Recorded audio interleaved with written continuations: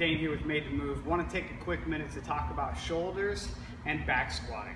What does the shoulder have to do with back squatting? Well, if we don't have a certain amount of shoulder extension and external rotation, getting in that racked position with the bar on our back and our shoulders is going to be difficult. So I like to use a stretch popularized by Kelly Starrett called the kitchen sink stretch.